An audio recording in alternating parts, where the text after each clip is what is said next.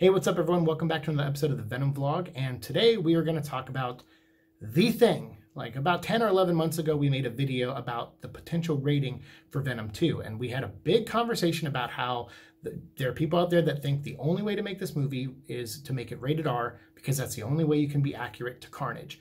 And I have to keep making the same point over and over to those arguments. People who make that argument, they're like, I'm a Carnage fan, I know everything about the character, and I'm telling you right now, I'm planting my flag, I'm dying on this hill. It has to be rated R to be accurate. Now, if you want the movie to be rated R because you want to see like violence or things like that, I mean, that's a little, weird that you won't think about story first and you're just thinking about seeing people get ripped in half and that's somehow important to you. But okay, let's go with that.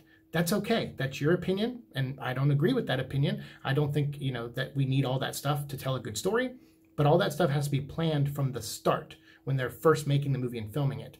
And they didn't plan that for this movie. So just like 10, 11 months ago, I'm telling you, this movie is going to be rated PG-13. The first one was PG-13. It was a massive success. It made them a ton of money, almost $1 billion at the theaters. But after you count DVD and Blu-ray and digital sales, it did go over $1 billion. So it made them a ton of money off a $100 million budget. Hollywood doesn't change. If something works like that, they keep it the same the next time. Plus, it's the franchise that they want to tie in with Spider-Man. So it doesn't make any sense to make this movie rated R. So beyond that, if that doesn't convince you, which is fine, you can still have the opinion that you would like to see this movie rated R.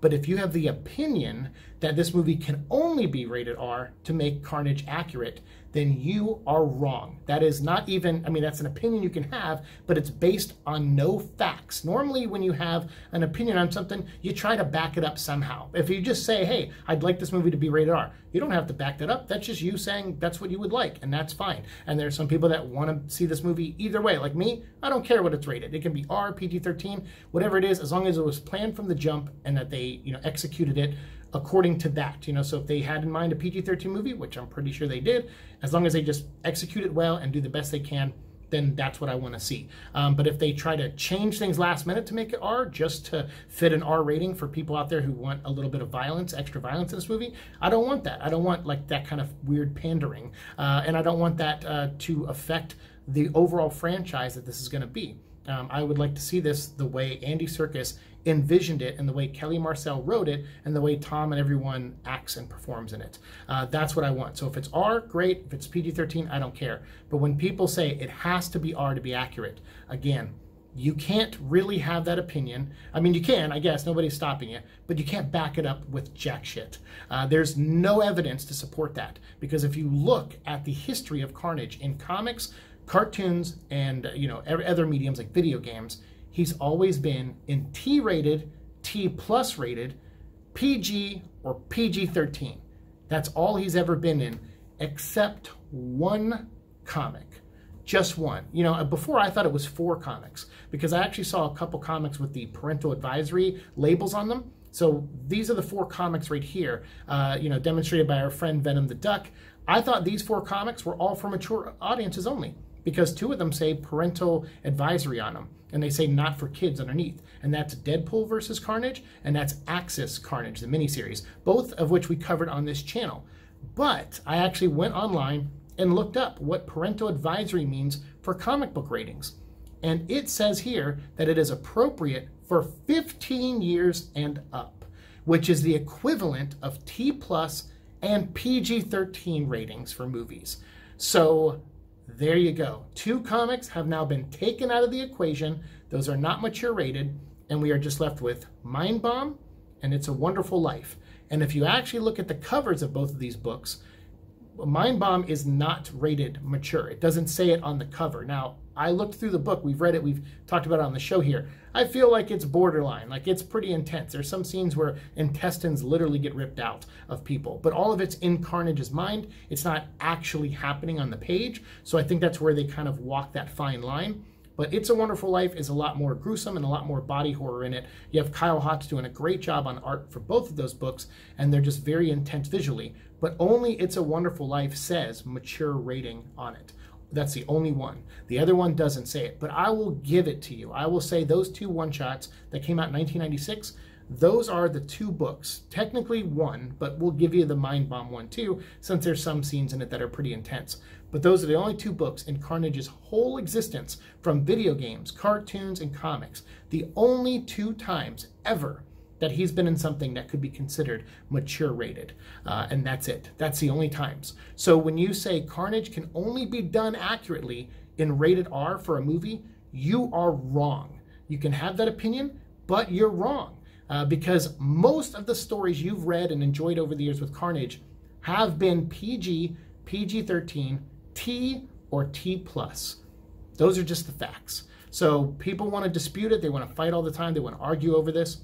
Have your opinion, whatever. But you can't back it up with anything. You can back it up with two comic books versus 98% of every other interpretation of Carnage that is the exact opposite. So no, you can only do Carnage in any way you want. You can make them R if you want, like they did in those two comics, or you can make them PG-13 friendly, like they've done for the whole rest of his career. So to say you can only do one way is ridiculous. I'm not even saying the only way you can do him is PG-13, because you still got those two comics that prove that he can be done another way. But you definitely can't say that he can only be done in rated R to do him justice and do him accurately. That's incorrect, because every visual you're trying to think of right now, where he pushes an old lady down the stairs, his grandma, or kills the dog or whatever, like all those scenes, most of them happened off panel, and your brain filled in all the horrible gore and stuff that you want to see.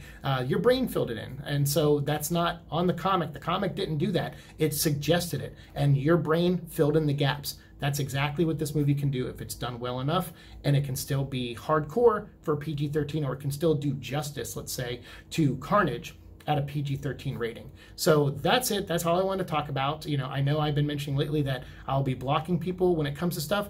That is only for the people that come to this channel often, and they know what buttons to push of me that get me upset. Like, for example, asking me when a trailer's coming out and stuff. If people are new to the channel and they come in and say, hey, have you heard any info about the trailer? Have you heard any of this? I will send them links to the video about the trailer that we just did. And if they want to talk about the rating, I'll send them a link to this video. That way they can watch it. You're here now, hopefully, and you can watch this and just see what my opinion is, and you can leave your opinion and all your comments down below. But in my live streams and everything else we're doing moving forward, that's how I'm going to handle it. If I see a new person ask me, I send them the link to this, and then we move on. We move on from the topic, and we go on to the hundreds of other things we got to talk about with Venom this season, and things that we got to wrap up and talk about. Those are way more important to me than keeping coming back to these same two topics of fake trailers and the rating of this movie. If you want this movie to be R, that's fine. But you need to give yourself some wiggle room to accept it at PG-13. Because there's a lot of people out there that are like, this movie's going to suck if it's not rated R. You're not being fair to this movie. You're not being fair to the people that are making it and the story they're trying to tell. Now, you can watch the movie and have that opinion after and say, you know what? This would have been better if this scene was more gory, or if they did this in this scene. But we won't know that till after the movie comes out. So for now, it just seems silly to me to keep having these arguments and keep running in circles talking about these same two topics. So in my live streams and all that, I'm just going to ignore. If it keeps persisting, I will block, and I don't care. People, I've already gotten some DMs. My first video hasn't even gone up yet, and I've already gotten a couple DMs, after some of my posts, and they're like, dude, don't block people, this and, and I'm like, hey, I don't care. Like, I got to look out for me too. And I'm trying to run a show here, and when I do my live streams, I'm trying to run a show, and I'm trying to stay on topic and do these things. You guys know how I am about topics. If I make a DC episode, I like to talk about DC. If I make a toy episode, I like to talk about those toys. When other things come in, I don't like that. I do that on Seek and Destroy episodes where we do AMAs, and we can talk about anything under the sun. But I like to stay on topic on my other videos in case people who make these products or make the stuff I'm talking about watch the video, they're only hearing us talk about the thing they made.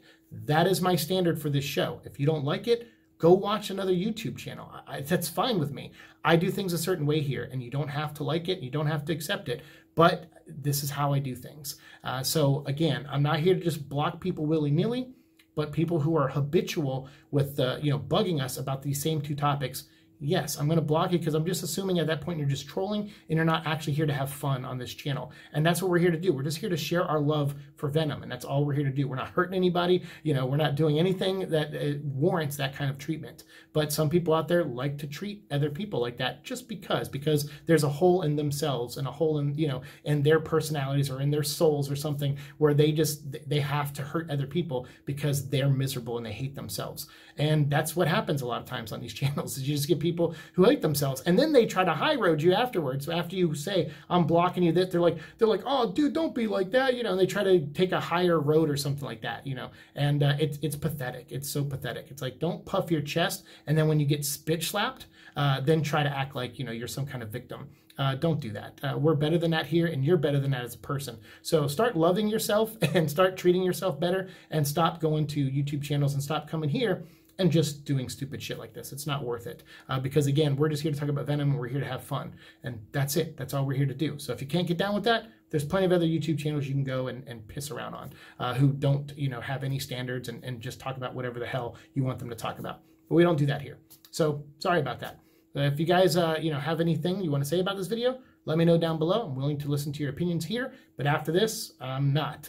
I'm not going to listen to your opinions on these two topics. You can put all your comments in this video and the previous video, and after this, we're moving on to bigger and better and more interesting things than just talking about these two same things over and over. So thanks for watching. See you in the future. Peace.